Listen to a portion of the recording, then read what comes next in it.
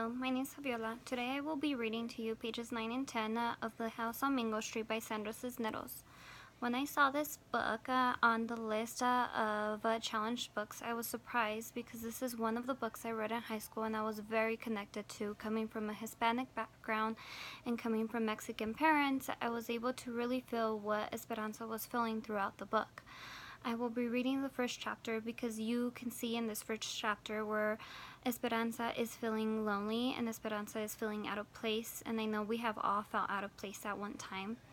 Also, you can see where she is wanting to call something home, and I know we've all had that portion of our life that we want to call something home. So, here we go. The House on Mango Street. We didn't always live on Mango Street. Before that, we lived on Loomis on the 3rd floor. And before that, we lived on Killer. Before Killer, it was Paulina. And before that, I can't remember. What I remember most is moving a lot. Each time, it seemed there'd be one more of us. By the time we got to Mango Street, we were 6. Mama, Papa, Carlos, Kiki, Sister Nenny, and me. The house on Mango Street is ours, and we don't have to pay rent to anybody or share the yard with people downstairs or be careful not to make so much noise, and there isn't a landlord banging on the ceiling with a broom. But even so, it's not the house we thought we'd get. We had to leave the flat on Loomis quick. The water pipes broke and the landlord wouldn't fix them because the house was too old. We had to leave fast, and we were using the washroom next door and carrying water over with empty empty milk gallons. That's why Mama and Papa looked for a house. That's why we moved into the house on Mango Street, far away on the other side of town. They always told us that one day we would move into the house, a real house, that would be ours for always. So we wouldn't have to move each year, and our house would have running water and pipes that worked. And inside it would have real stairs, not hallways, stairs. Not stairs inside like the house on TV. And we'd have a basement and at least 3 washrooms, so when we took a bath, we wouldn't have to tell everybody.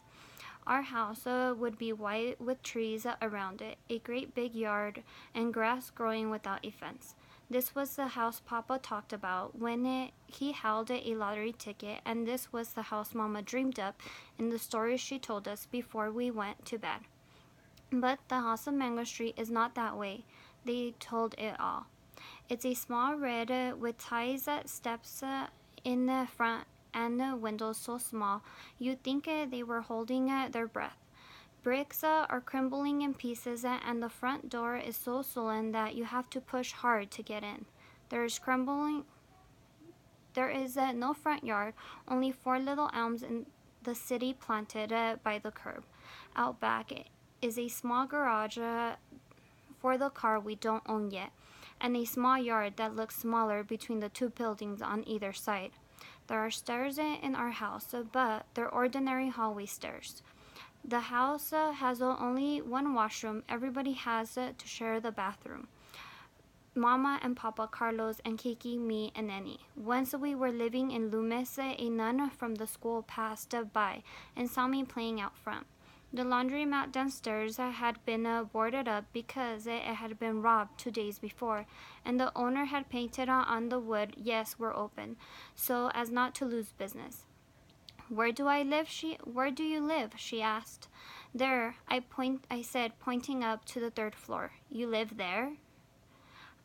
There? I had to look to where she pointed. The 3rd floor, the painted peeling wooden bars Papa had nailed on the windows so we wouldn't fall out. You live there? The way she said it made me feel like nothing. There? I lived there, I nodded. I knew that I had to have a house, a real house. One I could point to, but this isn't it. The house on Mango Street isn't it. For time being, Mama says, temporarily, says Papa, but I know how that goes, how things go. So like we can see, she is feeling out of place. They also paint a beautiful picture of how you can picture this house and how it's holding its breath and how it's keeping everything in. And I hope you guys were encouraged to read this book and to know more about Esperanza.